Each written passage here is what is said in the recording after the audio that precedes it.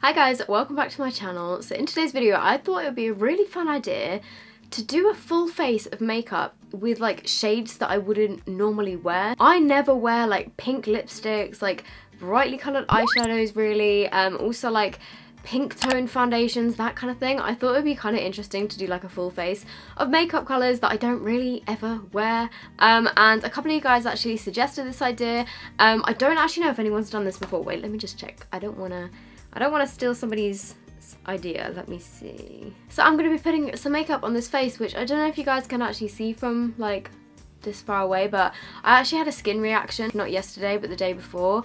I used this like L'Oreal cleansing milk, and as soon as I put it on my skin started like burning, and as I was like washing it off I could feel all these little bumps come up on my skin, and I've had like these little red bumps, like little just tiny little bumps all over my face since then, which really sucks, and my face has been kind of sore. I don't know why I keep having reactions to things, because it's really not useful when I make YouTube videos that involve putting makeup on my face. But my skin is actually a little bit better today, like it doesn't really hurt anymore, it's literally just got like the texture left. So I thought I'd film a video because I didn't get one up on Friday. I'm really sorry about that. I had a really busy week. I was at Big Beauty Day Out, where one of you guys actually gave me these ears, which I absolutely love. They're so cute, and I thought I'd use them today. And also they were selling my new merch. This is such a long intro, but this is a sweatshirt which has been added to my merch. It says running late, which if you guys watch my vlogs you will know that I'm literally late for everything in my life, and it's just like a grey sweatshirt. I've rolled up the sleeves of mine. It's super soft, super cozy. The merch store has actually like got a new like URL, so I'll link it down below. You guys kind of see what I mean about all these little like red raised bumps all over my face. I don't really know how well it's picking up on camera. You can see it more when I like turn to the front, but it's just been like all over my cheeks, and I know like the rest of my skin is really good, but it's just like textured and like really weird. I don't understand why that happened. So I thought, seeing as though I was doing the rest of my face with like shades that I wouldn't normally use, I thought I would use a primer that I don't normally use, and I don't really like these kind of like mattifying primers. I don't really know why, because my skin is oily, but I'm going to be using the Collection Primed and Ready primer because, oh, okay, I think I need to shake it because it just dripped. It seems like a different texture to what I remember. It's probably not a good idea to be trying a load of like, you know, new things on my face when my skin is having like a flare-up, but do it for the video, I guess. This is actually a much different texture to what I remember this primer being. Either that or I haven't tried it before. I can't even honestly remember. And either that or it's gone out of date and it's gone funny. So I really hope that's not the case, because I don't think my skin's liking me very much at the moment. For my foundation, I'm using the Rimmel Stay Matte foundation in the shade Light Porcelain. I actually really liked this foundation, but the only thing that I don't like about Rimmel foundations is all of the lighter shades. They're all really pink toned, and I'm more like neutral to yellow, so that just really frustrates me because I can't really wear them because they don't match me properly. It's very like thick and moussey, so I don't actually know if I'm gonna like this today because my skin's a bit more dry. Oh yeah, it doesn't work well with a sponge. So I'm going to use a buffing brush instead because I seem to remember that worked a lot better with it.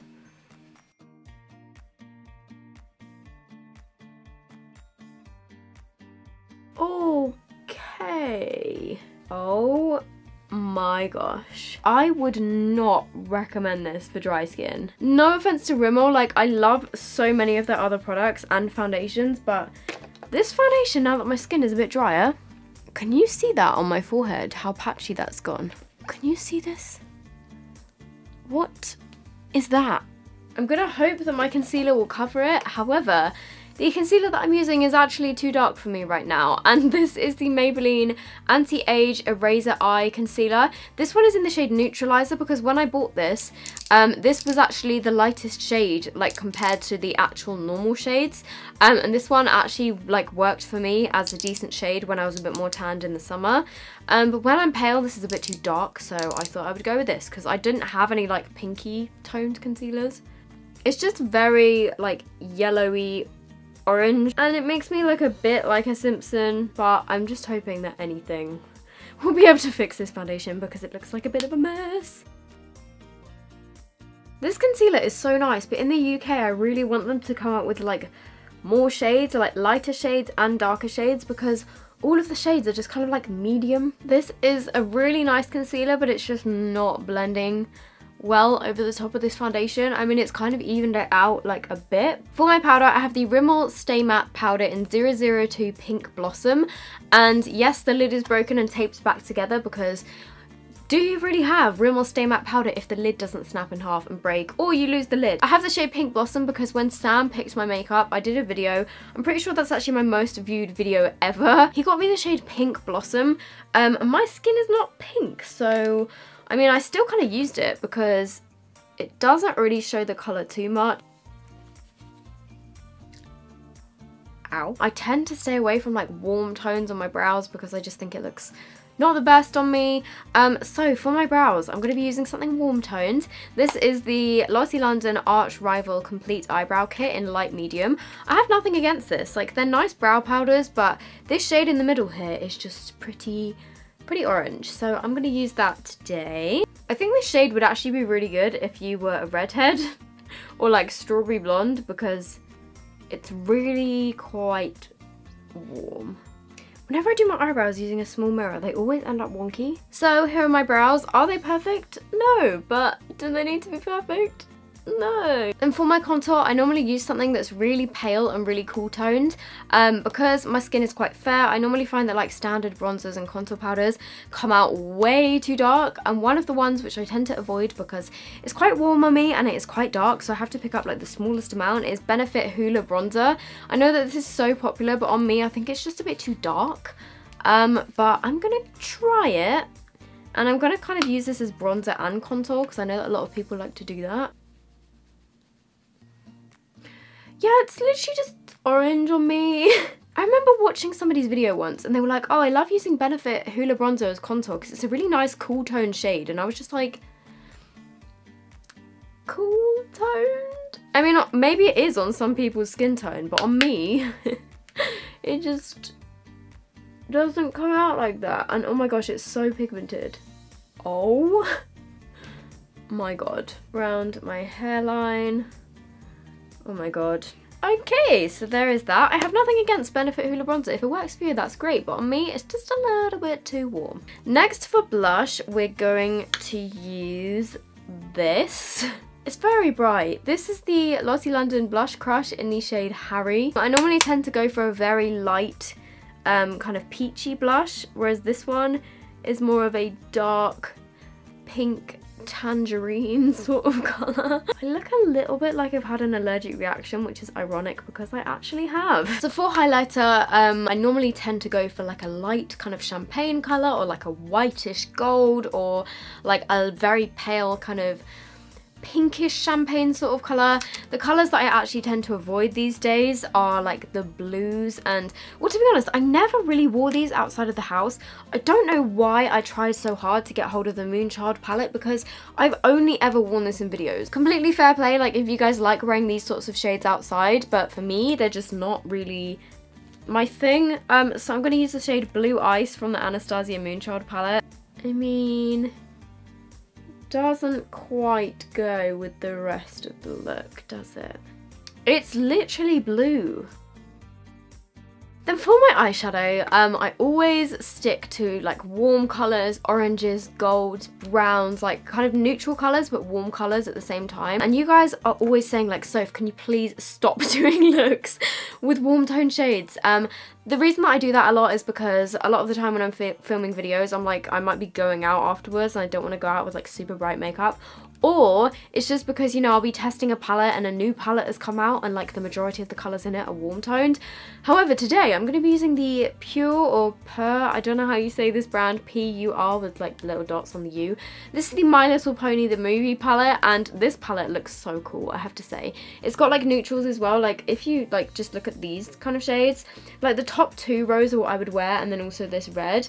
But I'm going to be trying to use all of the shades that I would never go for, so like the greens or like blues and purples, and I'm just going to try and create a look that is something that I would never normally go for. So I'm actually going to start with the yellow. I actually quite like yellow eyeshadow because, I don't know, I think it's quite a cool transition shade for if you wanted to do like a sunset eye or something, but I'm just going to use this today. I'm then going to use this kind of cool toned mauve shade here, which is called Generosity.